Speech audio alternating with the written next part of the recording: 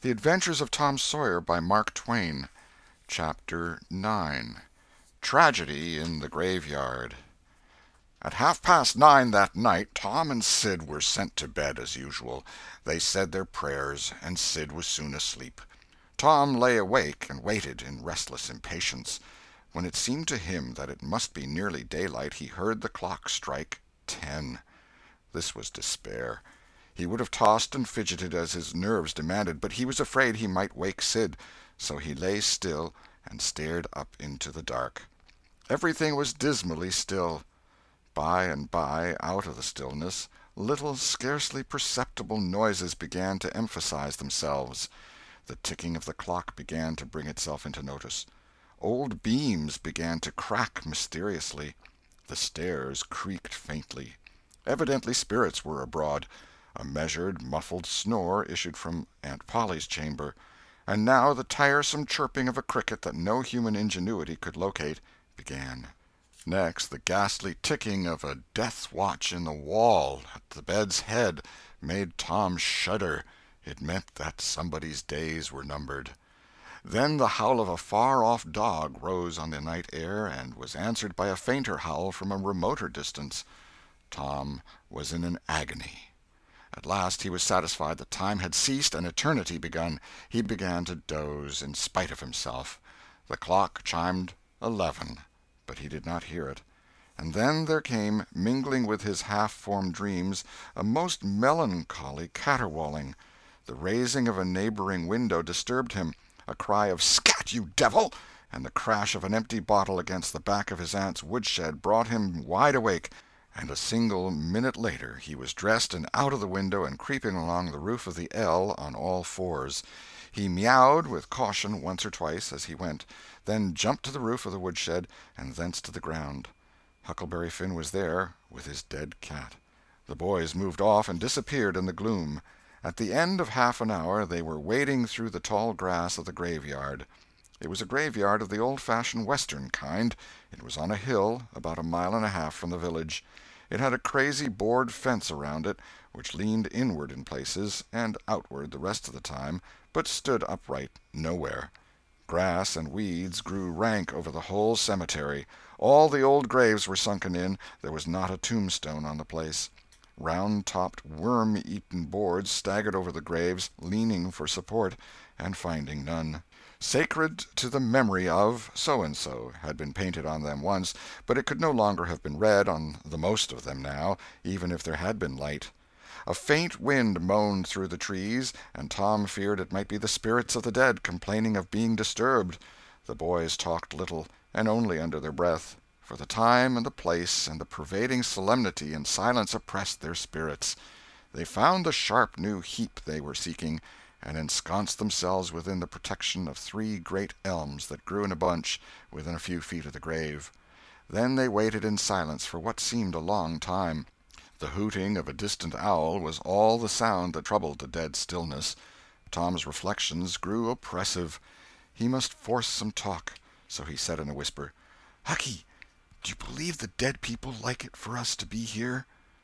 Huckleberry whispered, "I wisht I knowed. It's awful solemn-like, ain't it?" "I bet it is." There was a considerable pause while the boys canvassed this matter inwardly. Then Tom whispered, "Say, Hucky, do you reckon Hoss Williams hears us talking?" "Oh, of course he does. Least his spirit does." Tom, after a pause, "I wish I'd said Mr. Williams, but I never meant any harm. Everybody called him Hoss." "Well, a body can't be too particular how they talk about these here dead people, Tom." This was a damper, and conversation died again. Presently Tom seized his comrade's arm and said, "Sh!" "What is it, Tom?" And the two clung together with beating hearts. "Sh! There 'tis again. Didn't you hear it?" "There! Now you hear it." "Lord, Tom, they're coming. They're coming, sure. What'll we do?" "I don't know. Think they'll see us?" "Oh, Tom, they can see in the dark, same as cats. I wisht I hadn't come." "Oh, don't be feared. I don't believe they'll bother us. We ain't doing any harm. If we keep perfectly still, maybe they won't notice us at all." "I'll try to, Tom, but Lord, I'm all a shiver. Listen." The boys bent their heads together and scarcely breathed. A muffled sound of voices floated up from the far end of the graveyard.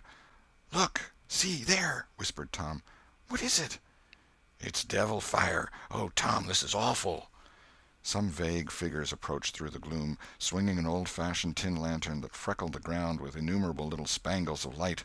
Presently Huckleberry whispered with a shudder: "It's the devil, sure enough. 3 of them. Lordy, Tom, we're goners. Can you pray?" "I'll try, but don't you be afeard. They ain't going to hurt us. Now I lay me down to sleep, Shh! What is it, Huck?" "They're humans. One of 'em is, anyway. One of 'em's old Muff Potter's voice."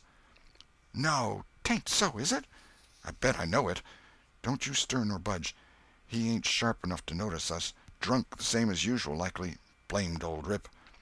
"All right, I'll keep still. Now they're stuck. Can't find it. Here they come again. Now they're hot. Cold again. Hot again. Red hot. They're pointed right this time. Say, Huck, I know another of them voices. It's Injun Joe."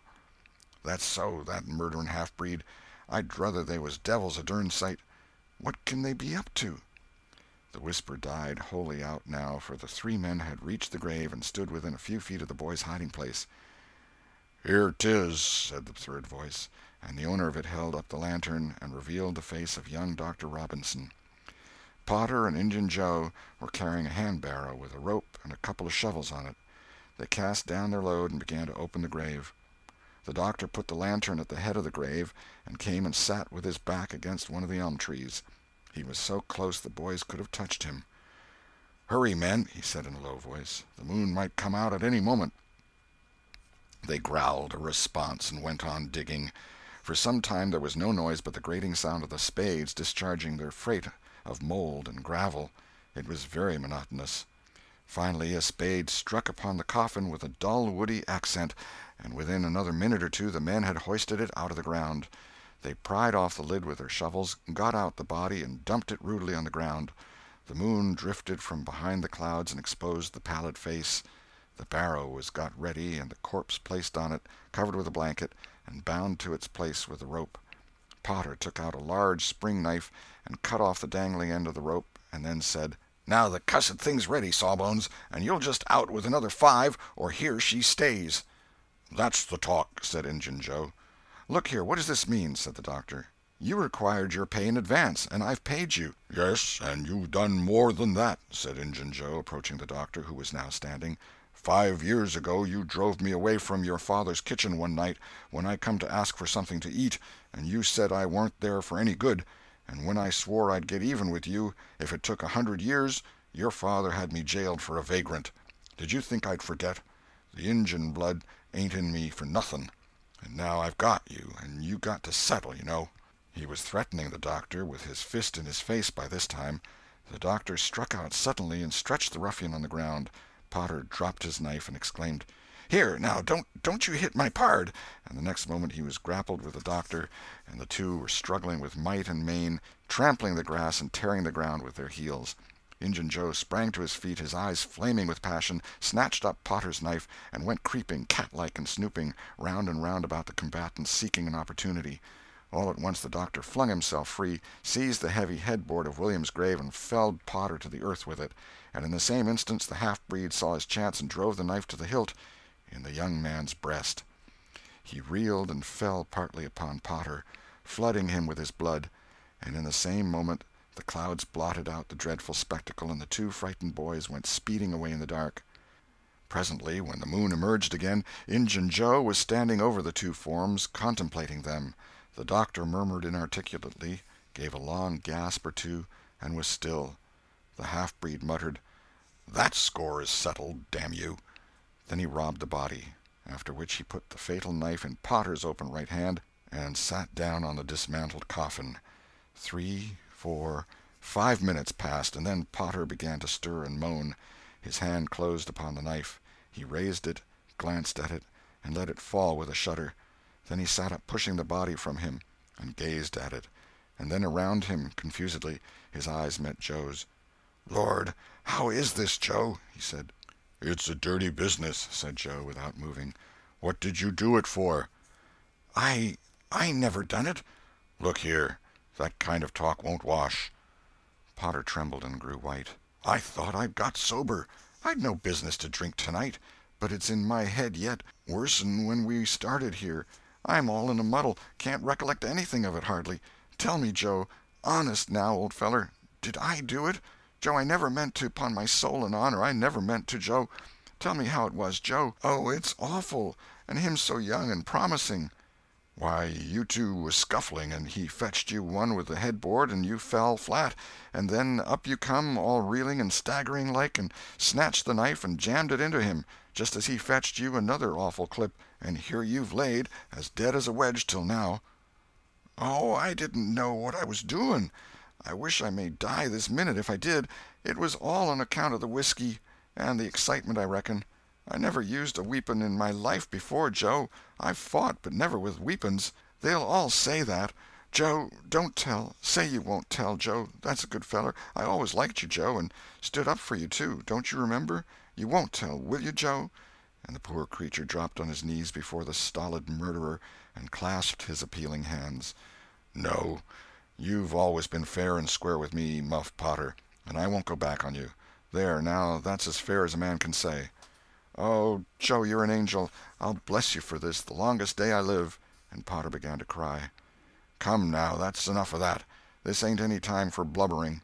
You be off yonder way, and I'll go this. Move now, and don't leave any tracks behind you." Potter started on a trot that quickly increased to a run. The half-breed stood looking after him. He muttered, "If he's as much stunned with the lick and fuddled with the rum as he had the look of being, he won't think of the knife till he's gone so far he'll be afraid to come back after it to such a place by himself, chicken heart." 2 or 3 minutes later, the murdered man, the blanketed corpse, the lidless coffin, and the open grave were under no inspection but the moon's. The stillness was complete again, too. End of chapter 9.